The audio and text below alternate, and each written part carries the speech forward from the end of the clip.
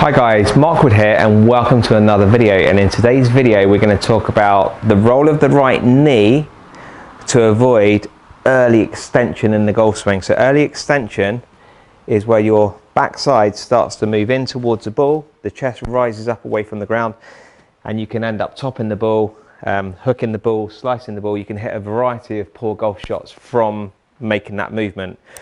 So all you need is a basket.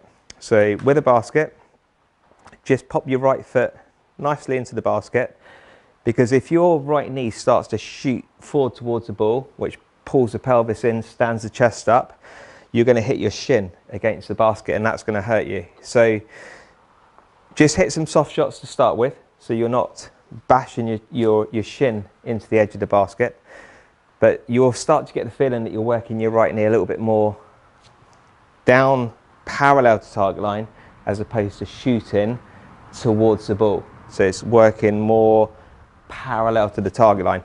So it's a really good drill to control the right knee to stop the early extension. So like I say, a few easy shots to start with, just back and through,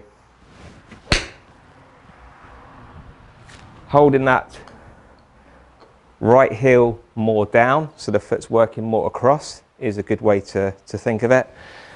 But as you start to build up the swing speeds, you start to really get a sensation of that left hip turning out the way more, because the more the right knee shoots forward, the pelvis comes in, the chest lifts up, it stops the rotation of the hips as well. So like I say, great drill that you can do, foot in the basket, work it this way, don't let your shin hit the basket, and that will really give you a lot more consistency in your ball strike and the accuracy as well.